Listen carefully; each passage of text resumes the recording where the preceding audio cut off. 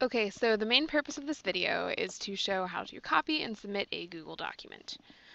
I am in my United States History class looking at lesson 1.4 here, but you can do this for any Google document that you are working with.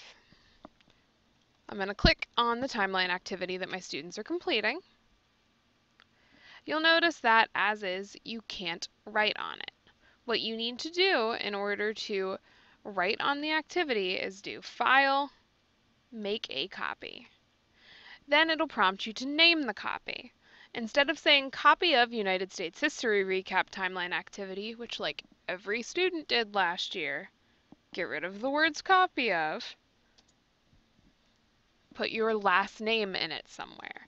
So if I were to submit this, I would say U.S. History Recap Timeline Activity Devlin. Click OK. Bam! You have a new writable activity. So you would kind of go ahead, write all your assignments in.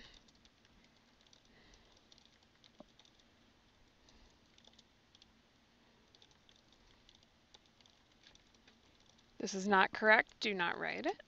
And then whenever you're ready to have it finished, here's what you're going to do. You're going to go to the top right corner and see the blue bar that says share there. If I put my mouse over it, it says it's private to only me.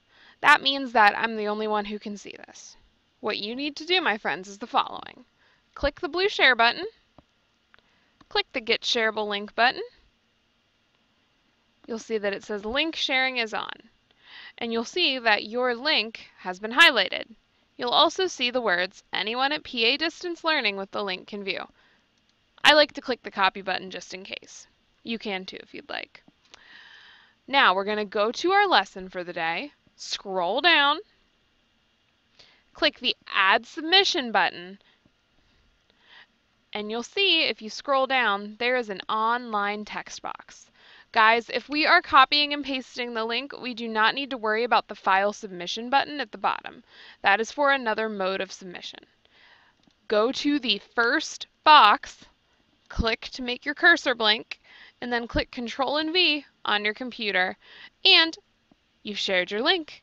From there, click the Save Changes button, and you're good to go. If you need my help with this, please call me. I'm happy to walk you through it. But this is a really big skill we need to get down ASAP this year. I know you can do it. I look forward to reading your timeline activities.